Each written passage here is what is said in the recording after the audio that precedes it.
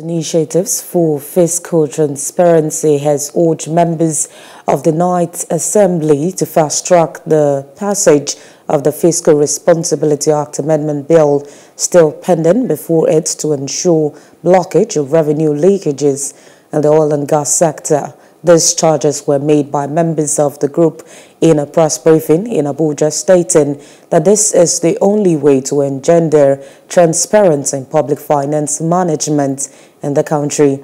The group said it decided to focus more on the oil sector because it is the country's major source of revenue as well as foreign exchange and a year in, year out.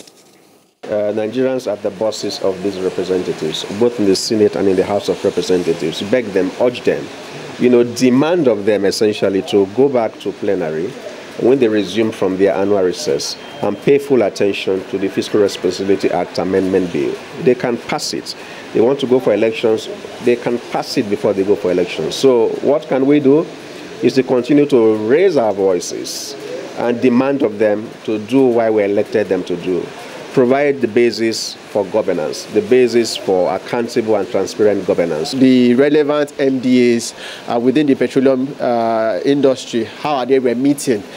This is also because, or this is coming at a time when we know that Nigeria is in, will I say, serious financial crisis, and one of the key sectors that Nigeria depend on for its foreign exchange is the petroleum industry sector. So if we don't have so much coming into the coffers of Nigeria, it also gives room for what we're currently experiencing, where government is borrowing every now and then.